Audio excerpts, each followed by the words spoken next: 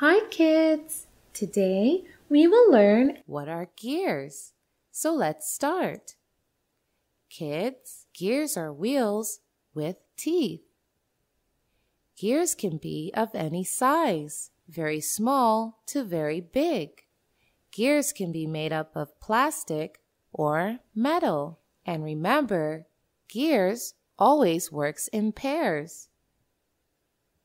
Gears always have teeth on them, and teeth of one gear interlock with the teeth of the other gear, so they are called meshed with each other. And many gears can be joined with each other. And when more than two gears are joined together, we call it a gear train.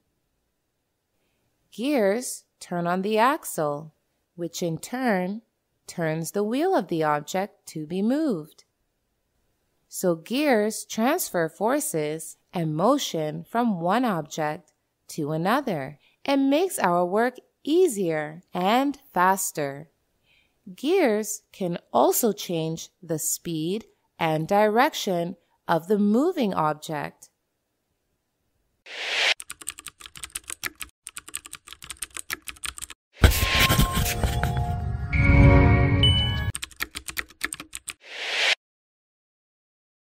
TutWay has thousands of animated videos on math, English, and science to clear the core basics of these subjects.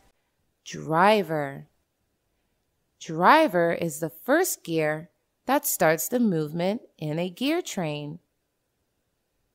Gear wheels are mounted on axles, and an axle is connected to some power source, like it can be pedals in a bicycle that turns the axle connected to gears. Axle can be connected to some motor that runs the axle attached to the first gear, or the driver gear, and then driver gear turns the next meshed gear, which can be attached to some other axle, which is required to be moved. Gears can change the speed as well as the force of a machine. Let's see how. When two gears of the same size mesh up, each gear turns at the same speed, and there is no increase or decrease in speed and force. But when a larger gear turns up a smaller gear, the smaller gear turns up faster, but with lesser force, as a larger gear has more teeth. And when it turns a smaller gear, the smaller gear has to turn around much faster, but with lesser force. For example, if a gear with 40 teeth turns up a gear with 20 teeth, the gear with 20 teeth will move with twice the speed to move along with the 40 teeth gear, but its force will be lesser than that of a bigger gear, and this is what we call as gear up to increase speed. Example: in the case of a bicycle with gears, let's see what happens. The paddles are attached to the driver gear, and through pedals, we crank the driver gear, which in turn turns up the gears in the rear wheel. And there are multiple gears in the rear wheel for various speeds, like speeding up and speeding down. Let's see how does it happen. When the driver gear cranks up a much smaller gear, it runs faster, and so is your cycle, that is, we gear up. And when the driver gear, using your pedals, drives a larger gear in the rear wheel, it moves slower. And so is your cycle, and this is what we call as gearing down. That is, the driver gear drives a larger gear. It is gearing down. And when the driver gear turns a smaller gear, it is called gearing up. So let's revise it all. In our cycle, the driver gear is attached with the pedals, and using the pedals, we drive the driver gear. And when the driver gear turns up a smaller gear, the cycle runs faster, and it is known as gearing up.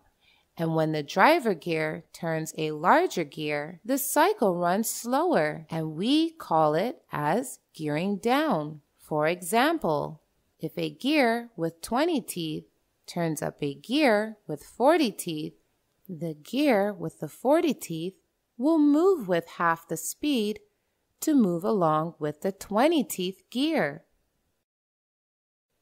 And this is what we call as gearing down. And gearing down decreases the speed.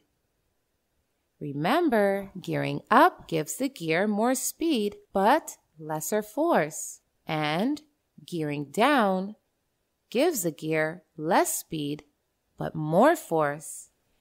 This is why when you start a car or any bike, you have to start the engine from still.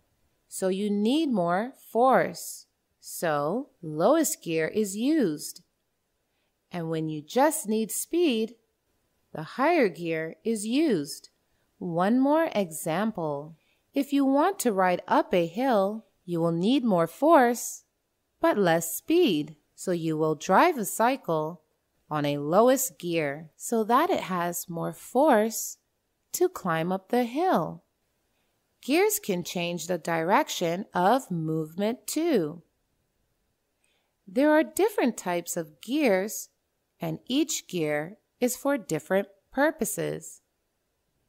Gears differ from each other in the way teeth are arranged, the types of teeth, the way axles are put together, and also the angles at which the teeth meet. We will learn about each gear in our next assignment. Now go ahead and take a quiz to learn more.